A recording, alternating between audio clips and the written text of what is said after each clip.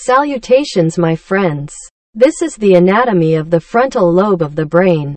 The frontal lobe is the largest of the four major lobes of the brain in mammals, and is located at the front of each cerebral hemisphere, in front of the parietal lobe and the temporal lobe.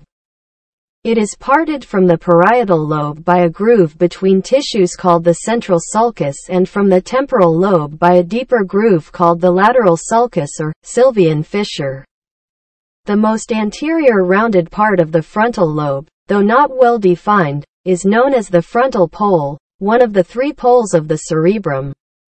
The frontal lobe is covered by the frontal cortex. The frontal cortex includes the premotor cortex and the primary motor cortex, parts of the motor cortex. The front part of the frontal cortex is covered by the prefrontal cortex.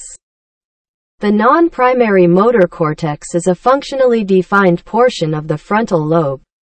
There are four principal gyri in the frontal lobe. The precentral gyrus is directly anterior to the central sulcus, running parallel to it, and contains the primary motor cortex, which controls voluntary movements of specific body parts. Three horizontally arranged subsections of the frontal gyrus are the superior frontal gyrus, the middle frontal gyrus, and the inferior frontal gyrus. The inferior frontal gyrus is divided into three parts: the orbital part, the triangular part, and the opercular part.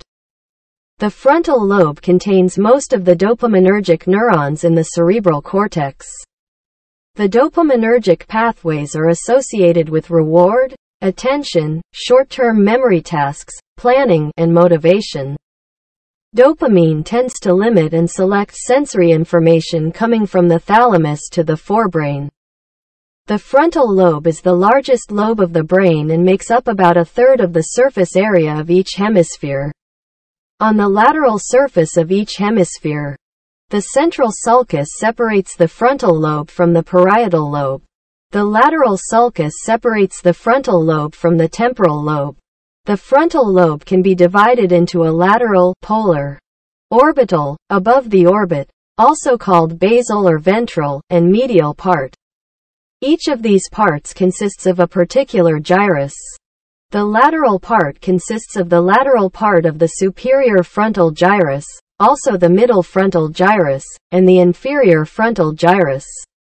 The polar part consists of the frontopolar cortex, also the transverse frontopolar gyri, and the frontomarginal gyrus.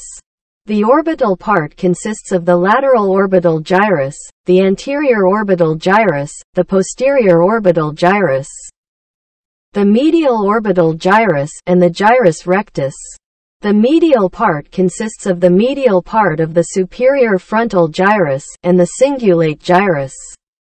The gyri are separated by sulci, e.g., the precentral gyrus is in front of the central sulcus, and behind the precentral sulcus. The superior and middle frontal gyri are divided by the superior frontal sulcus. The middle and inferior frontal gyri are divided by the inferior frontal sulcus. Excuse me, please comment about what interests you in the frontal lobe of the brain.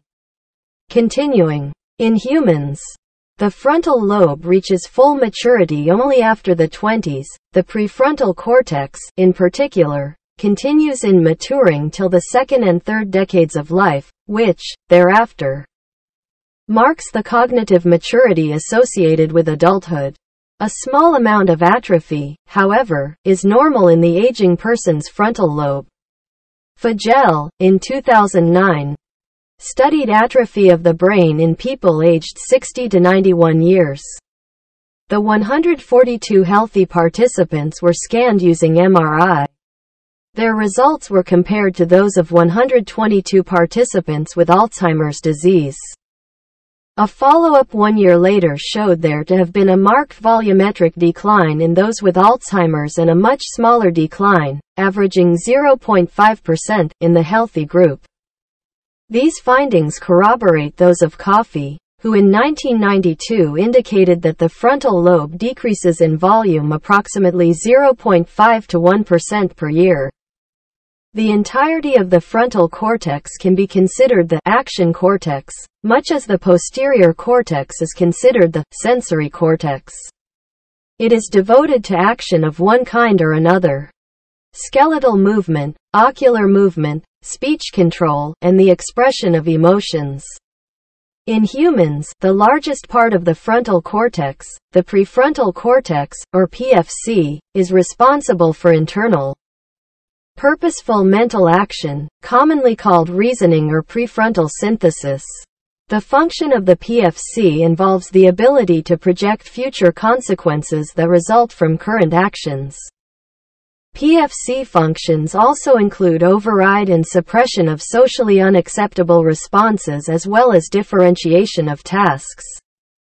The PFC also plays an important part in integrating longer non-task-based memories stored across the brain.